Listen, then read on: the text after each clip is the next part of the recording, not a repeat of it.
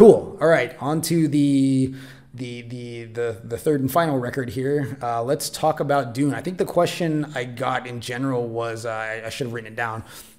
And I'm not gonna go look it back up on my Instagram, but it was just which treatment, which of the cinematic treatments, or what I'm gonna give you kind of what I think about the cinematic treatments. And the reason this is relevant is because if you're a Dune fan at all, there's that there's a new movie that we're all kind of waiting with bated breath to either pop onto HBO Max or whatever, and let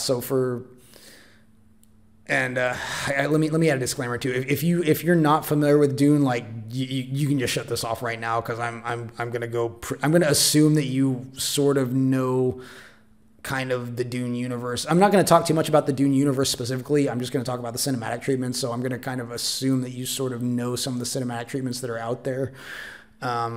So I'll talk about so.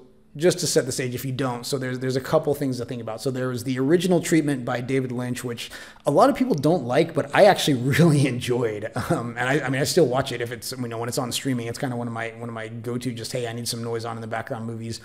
Then of course the channel formerly known as Sci-Fi, and I say formerly known because I think I read somewhere that they're shutting down or they're getting sold or rebranded again or something's happening to them.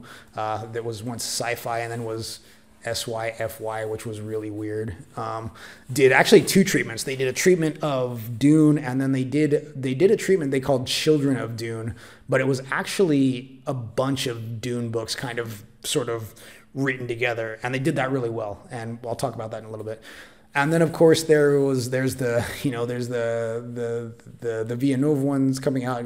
For those if you're not familiar, that's the same gentleman who did Blade Runner 2049, which was it 2049, 2049? I don't know, the most recent Blade Runner, which I was actually pretty excited about, because I think he actually handled. I know there are some quote unquote Blade Runner purists who didn't really enjoy the new movie, but I actually thought it kind of retained a lot of the spirit of the original pretty well. It was kind of is a very slow burn. There's a little on the cerebral side. And I think, basically what it kind of cemented to me was that he would be a good director to handle something like Dune, because there's a lot of subtext in Dune, and it takes a special kind of person, I think, to be able to translate those books to film. So as far as kind of what I think about them, and this is fun.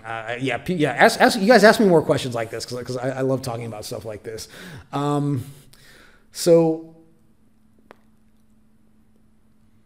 I'm not really sure.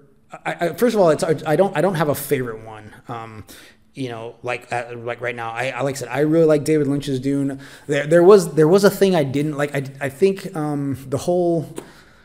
All right, I'm gonna get really Dune specific, and it's streaming right now, so you can go watch it if you're not paying him what I'm saying. But there were some things that Lynch changed that I didn't agree with, like the whole like the sound weapon thing. So in Dune they have these in David Lynch's movie they have this weapon that makes that they I guess channels sound, and then it turns it into a shockwave, and I believe that was created just for the movie, because I don't remember that being in the book. That was what they called it was part of. Well, okay, I'm not going to get too specific, because then I mean, if you guys want me to get like really specific about this stuff, let me know in the comments, and I'll be more than happy to like go like full frontal nerdity on this. But basically, like, the reason I didn't like it was because he basically invented that as a device to sort of replace another idea in the book that I think would have looked really cool on film.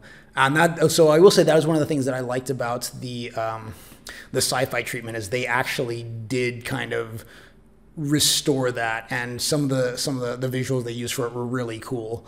And I'm actually excited to see how they handle that in the new movie, because I think, special effects being what they are now, and not only that, but physical choreography and, just the physicality of actors now being what it is, I think they could do really, really cool things with that. So I'm actually excited to see, like, things like the weirding way and kind of, some of the knife fights and stuff like that. So as much as so I will say, as much as I like the David Lynch version, that kind of knocks it down a point. Yeah, I forgot about that. That is the one thing I didn't really like. The Sci-Fi version, I really enjoyed. God, there's not much to say about it other than I really liked it. I actually liked what they did with Children of Dune better because, like I said, they actually took a. I think it was. I want to say it was 3 books. They actually took 3 books. It was 2 or 3. It wasn't just Children of Dune. So because there were some elements of children, there were some elements of God Emperor, and maybe it was just those 2. I don't know, but yeah, and they actually like if you didn't know those other books and you watch it, it watches like one story. So I thought that treatment was really really good. And even if you do know the books, 'cause I did, because I mean I picked up on that when I watched it. I was like, oh, that's actually not from Children of Dune, but it's pretty cool how they segued into it. So yeah, so I really liked. Actually, I would say of all the treatments so far, that one is my favorite, just because it covered so much and in my opinion, it did it so well. So if you can find that on, I think you can actually find it on YouTube. There's some really low quality captured versions, and it's a mini series, so it's long. Like plan some time to watch it, or come back to it. But yeah, I don't know. It's a shame that somebody can't pick up the rights to that and re-release it. But who knows? Given I guess the big media company nowadays, the penchants for making a mini series out of books. Maybe we'll see a GOT style treatment or something like that. Although hopefully they won't shit the bed at the end as badly as they did with GOT. But anyway, yeah.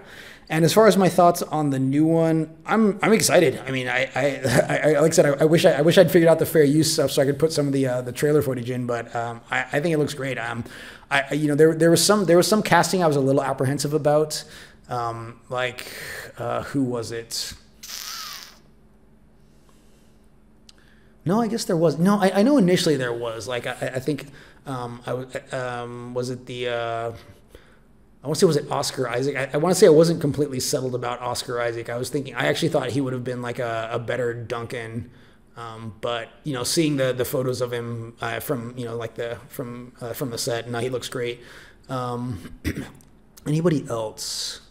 I know there's been some noise made about the whole kind of retconning of, well, that's not the proper term. I don't know what the polite term for it is, but the changes they made to Liet Kynes. But honestly, like, as big a character as Liet Kynes was, and I'm not saying this to be politically correct, the fact that he was a white dude, like, really wasn't a big deal. So the fact that Liet's now a black woman is not going to be a big deal.